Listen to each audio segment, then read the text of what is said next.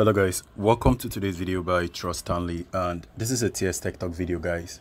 On today's video, I'm going to show you how to know the page you followed with your Facebook page. Now, you know, on Facebook page, you can open your Facebook page and follow some pages making use of your Facebook page right there. And normally you can see the people you are actually following, but the only way you can see them is by checking on the page feds area. Only the people that have made some post on their page which you are following that you'll be able to see, and also some recommended pages you can also see. But the people that did not post on their page, you will not be able to see them or probably search for them. So there is a way you can actually check to see the pages your page is actually following. So to see that, all you need to do is actually come over to your profile area. On the menu section, open your Facebook page, click on the menu icon, and then scroll over to the settings section where it says settings and privacy. Click on settings, wait for it to load up, scroll down a little bit, and you are going to notice where it says profile settings. It's actually the first option, the first menu.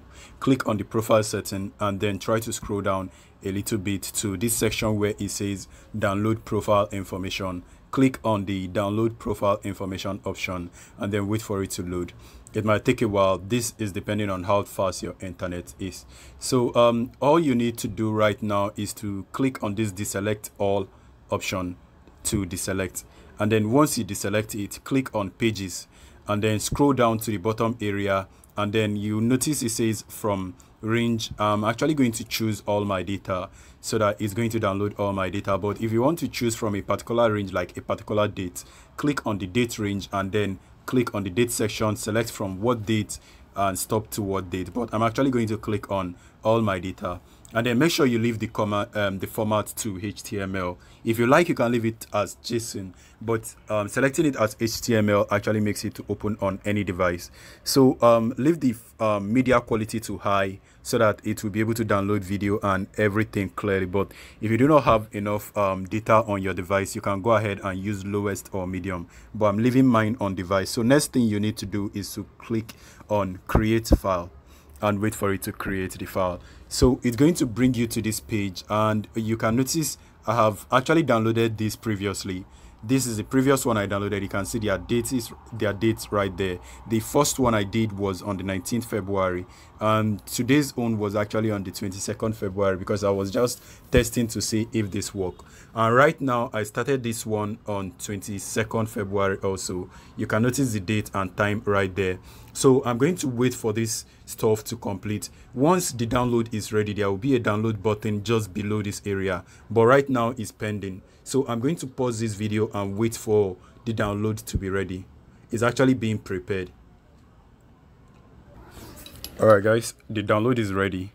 And although I paused the video, so you might not notice, it actually took 20 minutes or 23 minutes before this download was ready. So it took quite a time. So whenever you do this, all you need to do is to go back to this area or just go back to the home page or refresh by drawing down. Once you refresh, it should display available copies of download, and then go ahead and download the recent one.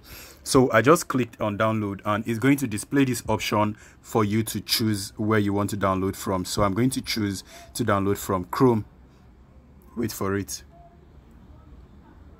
All right, so it's always going to ask me to enter my login detail. So I have to enter my login detail, and I have to pause this video to enter my login detail right there. All right, so I have entered my login detail, and once it displays this area, it should just display download. But the reason why it's displaying download again is because this is the second time I'm downloading it.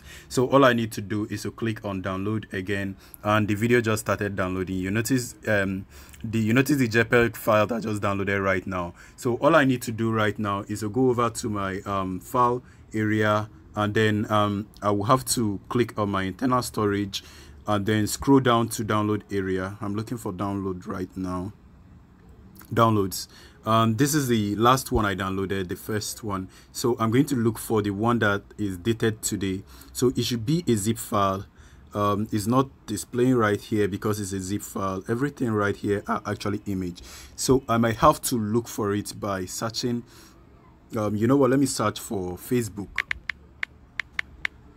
Okay, this is the zip file. This is the one on the 22nd of February. Remember, today is 22nd of February. So this is the one I need to click on. And this is it. And all I need to do is to extract, and the image will be extracted. Now it has been extracted. So all I need to do is to click on pages. So under these pages, I can now see pages you like, pages you follow, and page you have recommended to, and your pages. So I will have to click on pages you follow. And these are the pages I followed. Now you can notice all of them right there. So these are the pages I have followed so far. So that is all I want to show you guys on today's video. So thank you for watching. If this video is helpful, smash like and subscribe to the channel for even more video. I'm going to see you on my next video. Please stay safe and peace.